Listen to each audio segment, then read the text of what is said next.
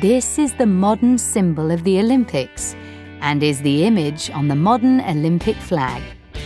The 5 rings represent the continents of Africa, Asia, Australia, Europe, and the Americas, the 5 parts of the world joined together in the Olympic movement.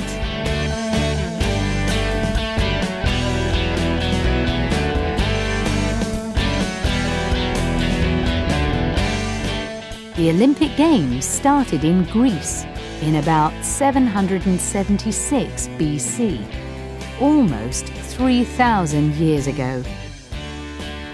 The first Olympic Games had just one competition, a short run of about 219 meters by male competitors. Women were not permitted to watch or compete in the Games. The Games took place every 4 years. By 632 BC, it was a 5-day event and included other sports such as wrestling, throwing, and chariot and horse racing.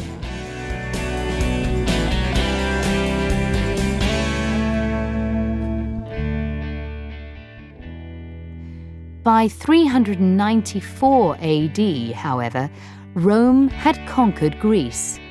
The Roman Emperor banned, or prohibited, the Olympic Games. More than 1,500 years later, a Frenchman, Pierre de Coubertin, brought back the Olympic Games. In June 1896, the Olympic Games were held in Athens, Greece.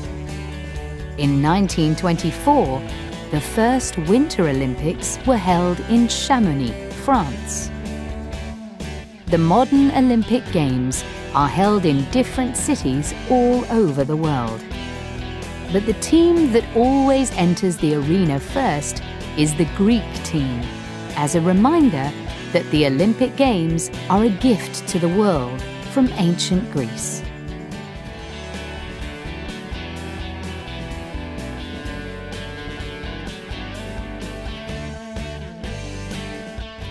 Do you remember how many sports were in the first Olympics? Just one, a men's foot race. Today, there are more than 30 summer and more than 15 winter Olympic sports. And women have been participating since 1900.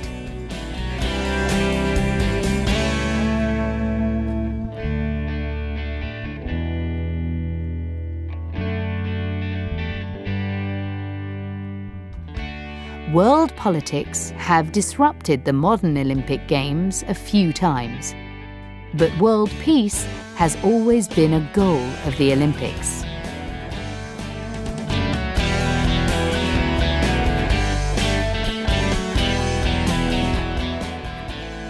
Let's look at the Olympic rings again.